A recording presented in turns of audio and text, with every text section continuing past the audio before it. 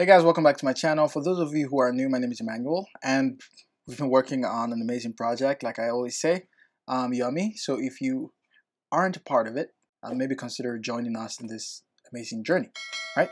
So in today's video, what we're going to be doing is we're going to be connecting the homepage categories so that when you click on that and it takes you to the second page, it's going to show a list of dishes that belong to the categories fetched from the backend.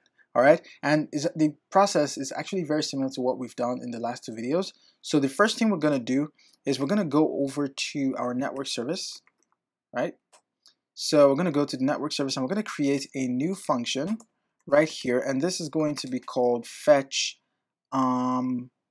category dishes. All right, and this is going to expect the category ID as a string, and then it's going to have a completion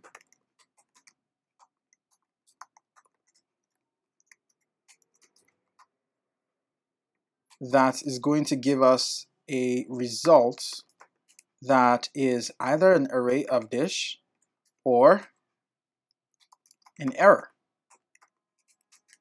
Okay, now the next thing we're going to need to do is to implement our request function. So the request function, we're not going to need parameters, so I'm going to use this one. So we currently don't have access to, oops, this should be here. Good. So we currently don't have the route, so we're going to go over to our route. And actually, if you don't know how I brought that up, it's Command Shift and O, then you type in the class name. So here we're going to create a new one. This is going to be fetch category dishes, and this is going to expect, or is going to require a category ID. So it's going to be of type string. So right here, we're going to create a new case for that. So fetch category dishes, and this is going to be cat ID or category ID if you prefer. And here we're going to return a string that is slash dishes slash like this category ID. Oh yeah, I missed this. All right, so actually let me move this to the next line so that it's not too jam-packed. Good. Okay, so now we have our endpoint created, so we can go back to our network service. Actually, just close this, and here we're going to be using the route fetch category dishes, and it expects category ID. So here I'm just going to pass in category ID, and the method is going to be a get. Then the completion is going to be completion. Sweet. So that's that. The next thing we want to do is go over to list dishes view controller, and at the view did load, let's go ahead and remove this because we don't want the mock data anymore. And here in our view did load, we want to first of all show a loader. So import progress hod and progress hod dot show. So we're just going to show a loader. So after that, we want to use our network service dot shared dot fetch category dishes. This is going to take the category ID, which we can of course get from category dot ID, like that, and that's this guy over here. Then the completion, we just do this and say result. Now we're going to need to update our table view, so I know I'm going to reference self. So I just write weak self like that. And then here we need to switch results. Hope I'm not moving too fast.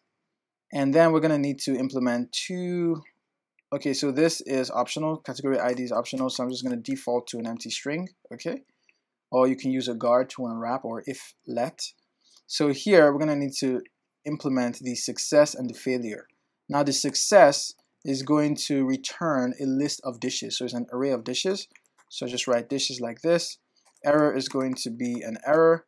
Over here we can go ahead and say progress hod dot show error. And this is going to be error dot localize description. Then for this one, we want to first of all stop the loader. So progress hod.dismiss.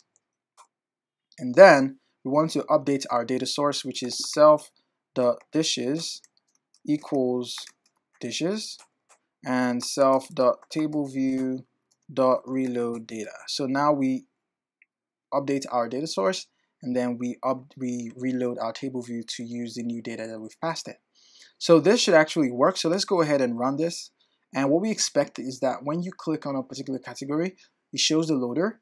When it shows the loader, then it displays images of dishes that belong to that category.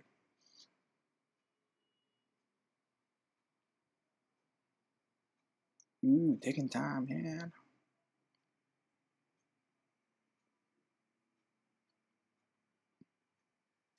All right, so let's start with Nigerian dishes. And if you saw that, it was very fast, but you saw the loader. And you can see that now it has dishes that are actually Nigerian: jollof rice, cassava flakes, tuwo, and kwabi, and all of these things. So let's go back and actually try seafoods. Click on that. You saw the loader. You can see that now we have sashimi. I hope I pronounced that correctly. Tendon. Well, crab cake. So anyhow, you can see that all of these things are very accurate. And now if I click on fish and chips, it opens up the full information, and we see the calories, the full data, and I can go ahead and place an order under the name David. Now click on place order, place an order. It has been placed. And in the next video, what we're going to be doing is when you click on orders, we want to see a list of all the orders that have been placed in the app. All right, so that's what we're going to be doing in the next video. If you have any questions, go ahead and leave it in the comment section. And if you enjoyed the video, please just go ahead, hit the like button, and you could also share with your friends as well. I believe this is a pretty neat application. Until then, guys, have a nice week.